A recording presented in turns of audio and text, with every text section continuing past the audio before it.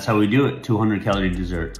Here's a low calorie, high protein snack that's gonna satisfy your sweet tooth. First thing we need is Greek yogurt, 0% preferably. Second is frozen blueberries, gotta be frozen. Last but not least is chocolate chips. First things first, we always measure our food so we know exactly how much we're eating. So I'm gonna set this down on the scale first, and then I'm going to measure out 170 grams of Greek yogurt. This is going to be the base of it all. Boom. Second, we are going to mix the frozen blueberries in here. Gonna mix that up a little bit. This is 100 grams of frozen blueberries. And then last but not least is going to be the chocolate chips.